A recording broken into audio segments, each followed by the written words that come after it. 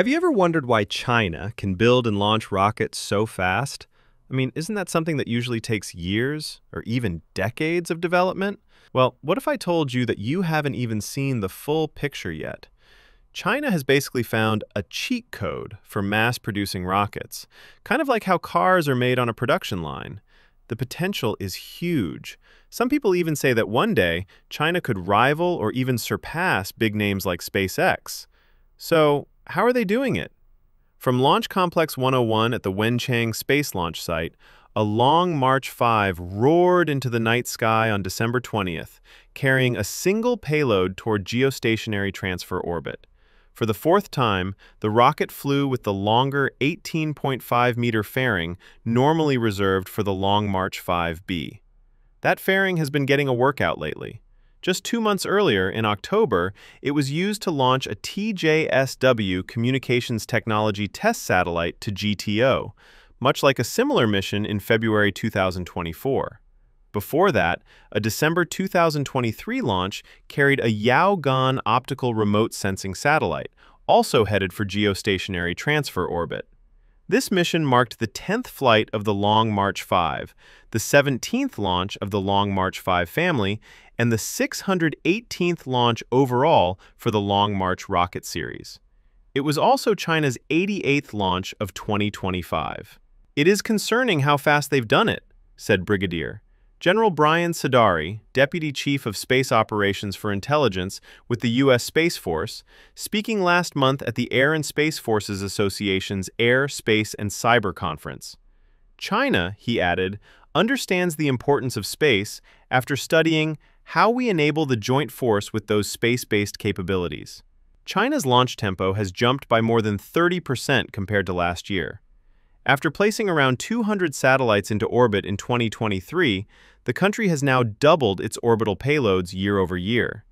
At the same time, it's building two large low Earth orbit constellations that in some ways resemble Elon Musk's Starlink. These are just a few signs of how quickly China is moving through its 5-year national space strategy. New launch vehicles are coming online, satellites are being upgraded at a rapid pace, and new launch pads are being built, not just for more missions, but for faster ones too. And most people don't realize this is only the beginning of something even crazier. Scientists in China say the country is entering a new era of aerospace manufacturing by changing how rockets and satellites are built. The goal is to make space hardware as efficiently as cars are made in auto factories, rather than treating each rocket as a slow, custom-built project. This shift is based on a system called final assembly pull, inspired by lean manufacturing in the automotive industry. Instead of building parts far in advance and storing them, final assembly only pulls in components when they are actually needed. That demand signal then moves backward through the supply chain, so subsystems, individual parts, and even raw materials are produced only when required.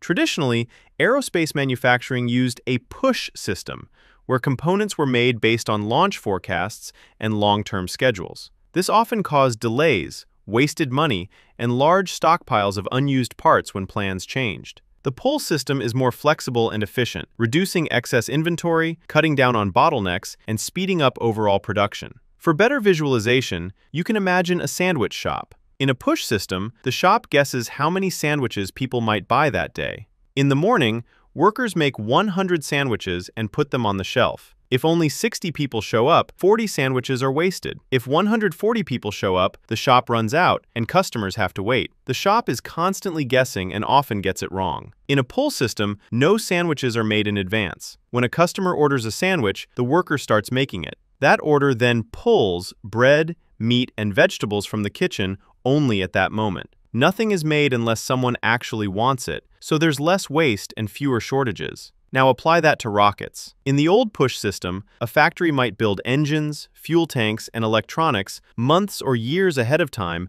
based on a launch plan. If the launch is delayed or redesigned, those parts sit in storage or become unusable. In the pull system, final rocket assembly can say, "We are building a Falcon 9 booster right now and need 9 engines." That request triggers engine production. Engine production then triggers parts and materials production. Everything moves because something downstream actually needs it, not because someone guessed it might be needed. That's why the pull system is faster and cheaper when you're trying to build lots of rockets, just like it works better for fast food, cars, and other mass-produced products. China wants this change because it needs to scale up its space industry to compete with the United States. In 2024, the U.S. launched 158 missions to orbit, mostly through SpaceX, while China completed 68. As space becomes more economically important, with global launch demand expected to grow dramatically by 2045, slow and handcrafted production methods are no longer enough. Under the new system, China's space industry will operate as a coordinated national network. State-owned enterprises, research institutes, and private suppliers will all be connected through digital platforms that provide real-time visibility across the supply chain.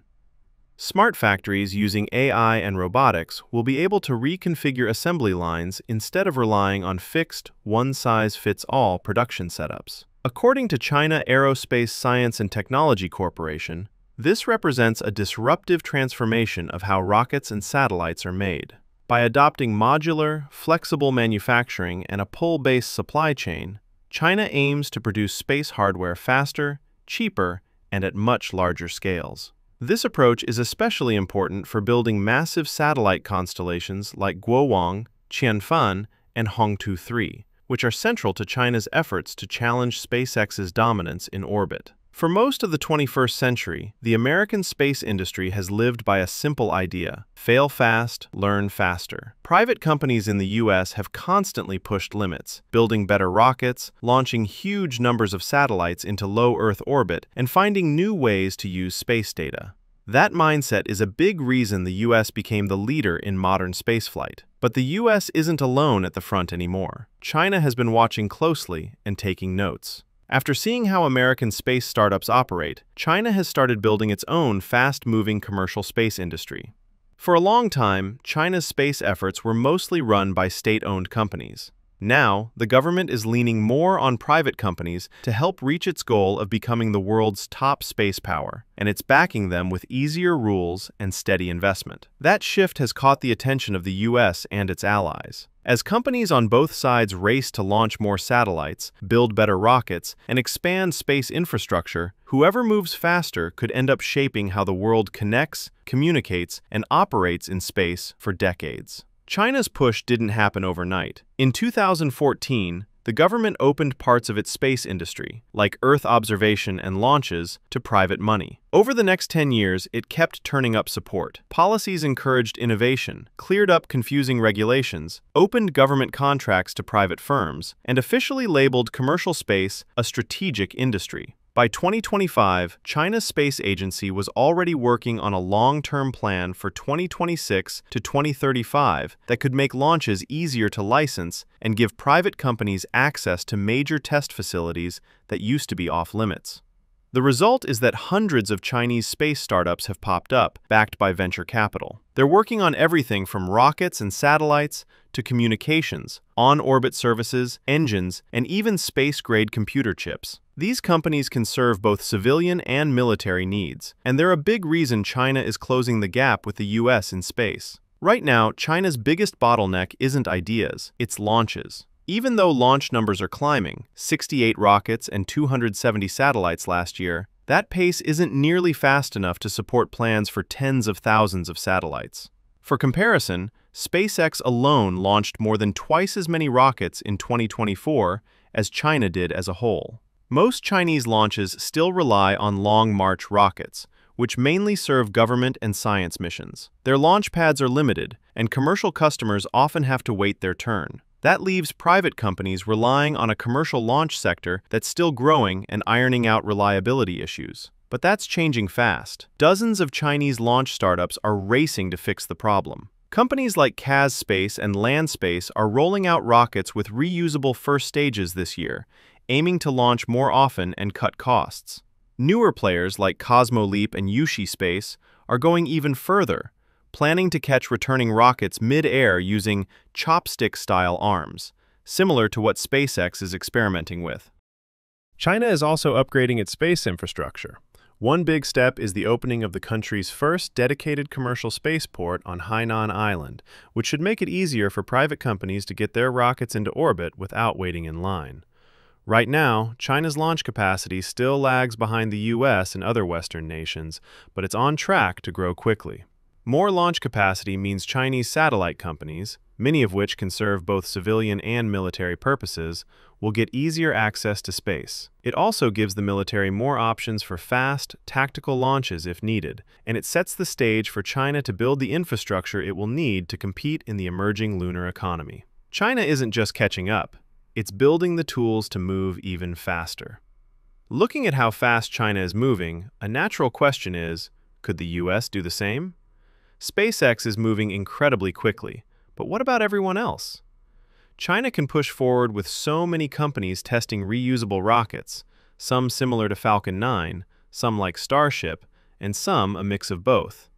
So why isn't the same thing happening in the US or Europe? Why aren't more companies in the US just copying the Falcon 9 model like China has done? Over the past decade, a lot of companies have tried. Firefly, Sierra Nevada, Stoke, Relativity, Blue Origin, Virgin Orbit, all have done cool engineering work, but none of them have had the line out the door of investors the way SpaceX does, and so far, none have become really successful businesses. SpaceX really is unique in the US. One reason could be that in China, being reusable and made in China is enough to attract attention and support. In the US, though, any new company trying to copy Falcon 9 immediately faces the original. A company that invented the design already has scale and dominates the market. Investors might think, why spend hundreds of millions just to fight SpaceX head-on? Some people are more optimistic, though. They argue that if a company said, we can make a rocket that matches Falcon 9, there would still be investors willing to back it. You don't have to be the absolute best to get customers. Even with reuse and rapid launch cadence, Falcon 9 can't supply all the demand out there. And even when Starship is fully operational, it still probably won't cover every need. There will always be custom schedules, special orbits, or other demands SpaceX can't meet. The tricky part is this. Even if a new US company could compete with SpaceX, during development, someone else might come along with a slightly improved design, something that fixes Falcon 9's weaknesses. At that point, competing becomes even harder.